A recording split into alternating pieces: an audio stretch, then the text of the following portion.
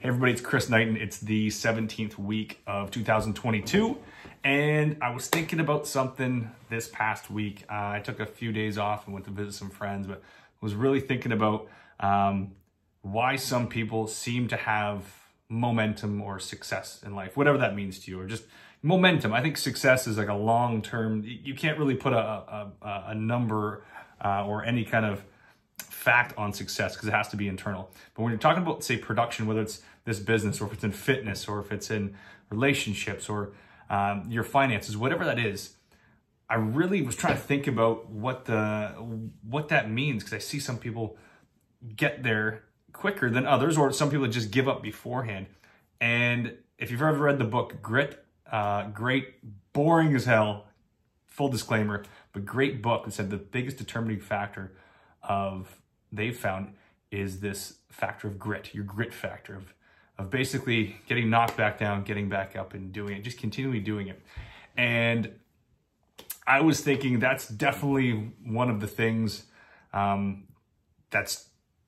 truly do believe that. But the one thing I really do feel is that the people that see success or momentum, because again, momentum can shift up and down and success is up and down. And some days you feel great. Some days you feel like you're at the bottom of the mountain and just getting the crap kicked out of you.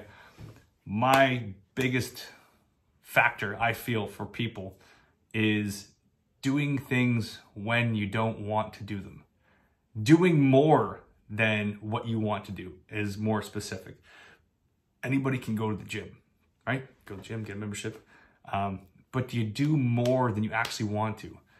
When you're, for our business of real estate, whether it's lead generating, it's meeting more people, doing a little bit more than you really want to, that leads to these little incremental changes that lead into this exponential growth.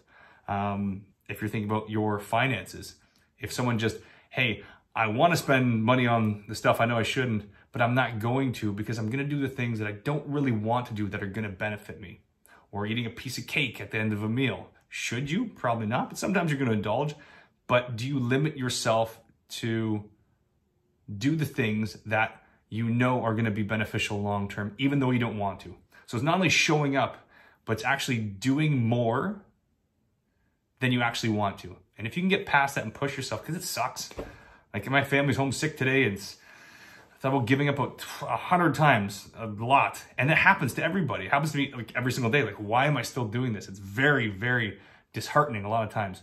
However, if you just continue to do it, you're still putting yourself in the next step, which just leads to the most success. That's what I've seen from my most successful people that I've run into, but would love to hear your thoughts as well. Happy Monday, everybody. Cheers.